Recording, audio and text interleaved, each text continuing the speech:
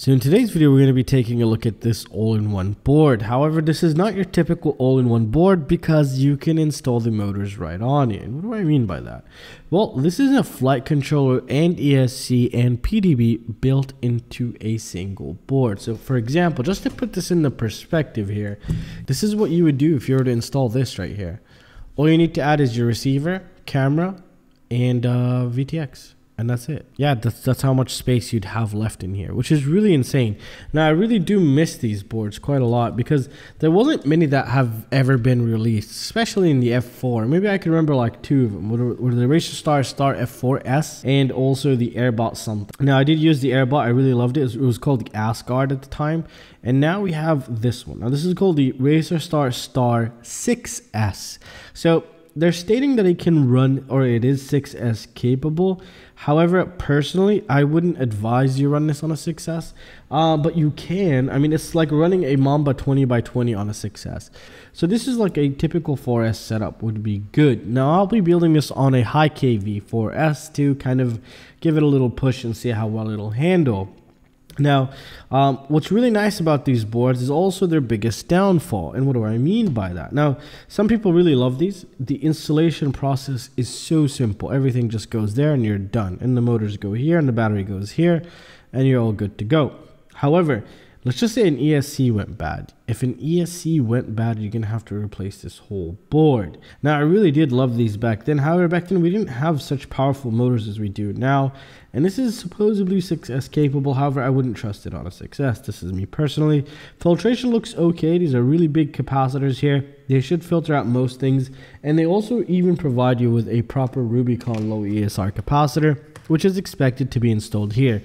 Running 4S or 6S, you have to install it. If you don't install it, expect problems. So let's talk about specs and also let's see how we would actually connect this. Also, the theoretical rating for the ESCs are 40 amps. So 40 amp, 40 amp, 40 amp, 40 amp constant and burst of 45 for 10 seconds, which is theoretical. Don't ever take these numbers, but it should handle, I think, 35 just fine on a 4S.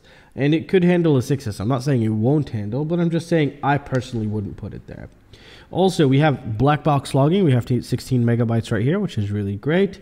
And we also have a STM32 F405, so we're rocking an F4 microcontroller unit. So wherever you install your receiver does matter. If you're using iBus, you can't connect it where you would connect your S-Bus, and we'll get into that also in this video. Also for gyro, we're using an MPU 6000, and it just has a 5-volt regulator, 3 amp on board that is accessible, and your video transmitter will have to take battery voltage. There's no filtration for that, so keep that in mind as well. Now the ESCs are BLHeli S ESCs, so they're not BLHeli 32 ESCs. And the overall board design looks really nice. I mean, it's a huge step up. They even have the edge plating this time. Look at that. That's really, really nice right there. I really like how it looks like. It's very clean. Way better than their previous ones that they used to make. So there has been a step up. The design is still somewhat familiar, but I mean, it's just crazy how you design something with so many things on board. You have your OSD. It's insane. So let's get into how we would go about connecting this, because I think that's where it's really important here. So the first thing anything really needs is power, which is a positive and a negative, or also known as battery voltage.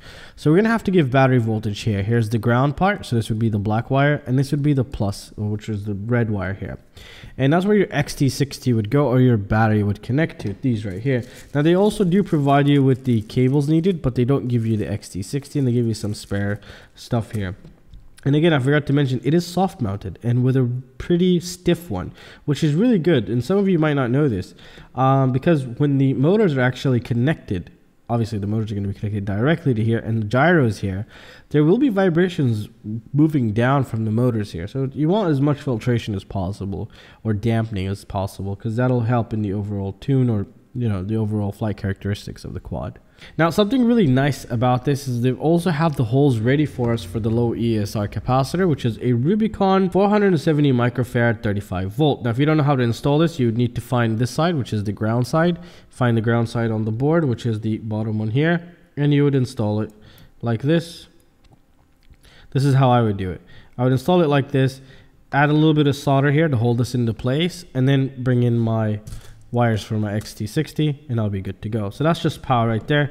Motors are going to go here. Now, and again, this will be installed in your quadcopter like this. So motor 1 would be here, motor 2 would be here, 3, and 4. Perfect. And here's where we're going to connect our camera, a video transmitter, and also our receiver. Now let's start with the receiver here. Now the receiver is very important. So for our S-Bus, which is FR receiver, we are going to want to connect them over here. Now this pad right here next to the USB is going to be ground for our receiver, which is the black wire. So we would install our black wire for our receiver on the first one. On the second one, it's going to be our S-Bus signal, which is very important. So this is where your FrSky S-Bus signal would be connected. And on the third one here is going to be the 5-volt, which is going to be the red wire. Now, if you're using FlySky, which is iBus, you would still put 5-volt and ground, which would be ground again here, and then the 5-volt here. You'll leave the middle one empty. And you're going to want to come all the way to right here, where we're going to find RX6, which will be the third one down. And we would put our signal right there for iBus. Very, very important. So that's where our signal would go for iBus, and then we still get the power from here. Now for Spectrum, slightly different here. It's all going to go right here basically. So we would have the ground on this one, and then we would have 3.3 volts, and then we would put our signal right here for Spectrum, which is on. Now this is going to be RX6, keep that in mind. So that is UART6, which means that UART6 will be the serial RX in Betaflight. Keep that in mind, very important here. And next we're going to go with the camera. So now the camera is going to be in this area right here. So we have G, which is going to be the black wire, 5-volt, which is red wire.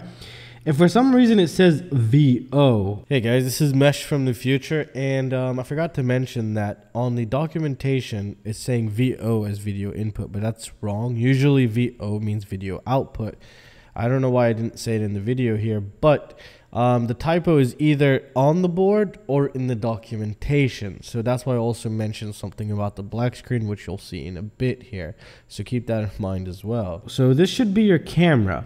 However, I haven't tested it yet, but this makes sense right here. And also in the documentation, I just double checked it. This is where your camera would connect. And then we have the video transmitter, which will be the black wire to G. And then for some reason it says VI. That's supposed to be VO and that's supposed to be VI. But anyways, this is where your VTX yellow wire would connect to. Now you're like, okay, well, how do I provide power for my video transmitter? Well, the red wire isn't going to go anywhere here. It's going to go all the way back here.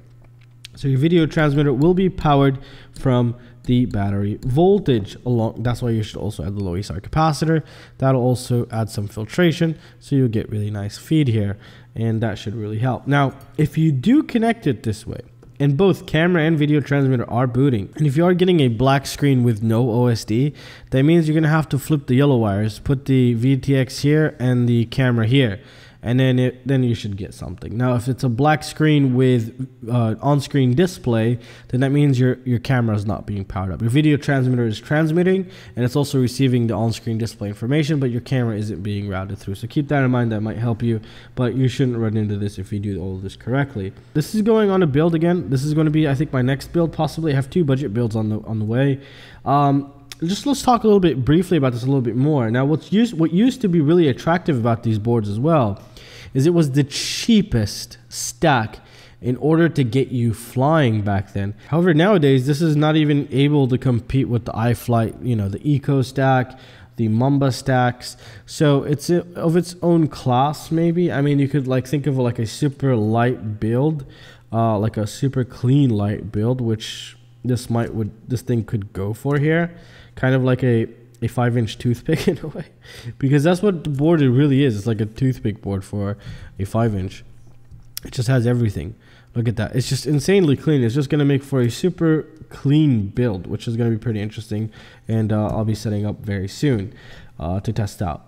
And well, that's it, guys. Everything's linked down below here. Really hope you guys enjoyed the video. Come join my Patreon. I have a bunch of things for giveaway. I'll probably be giving some of these boards out and some other things also. I always do a lot of premium giveaways, and you get access to my secret shop. So come join. I have a ton of things there that you're going to love. And well, that's it, guys. I'll see you in the next one. Peace out.